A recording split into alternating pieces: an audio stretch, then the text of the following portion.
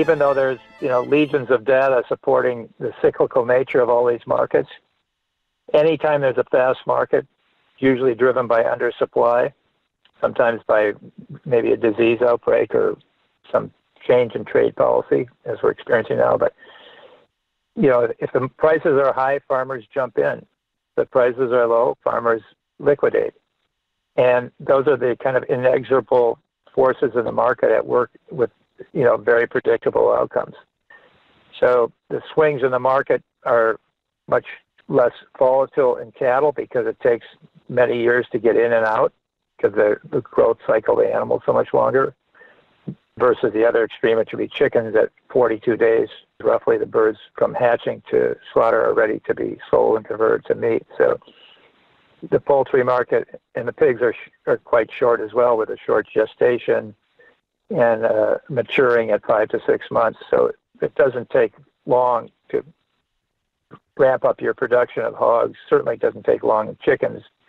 And anytime there's a fast market or a strong market, production gets turned up, and very shortly thereafter there's going to be oversupply.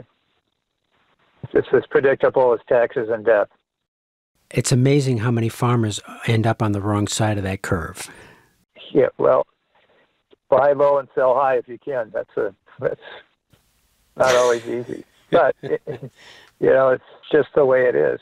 As the ownership of production is more and more concentrated in corporate hands of people that are running farms and ranches from spreadsheets, as opposed to day-to-day out there on the land or with the animals, there are some people that are making prudent decisions.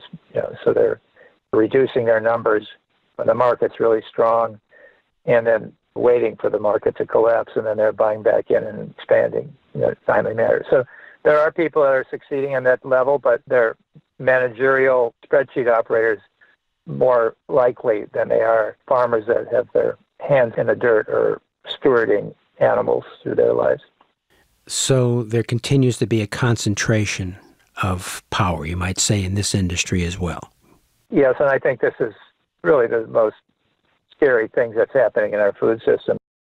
The idea that you can keep an intelligent animal in a cage that they can't turn around and all they can do is get up and down and think that's okay for their 2 or 3 years of their life is really, it's just beyond my ability to comprehend. So it's ugly, and it's unnecessary, and it's the way of the world, though, today.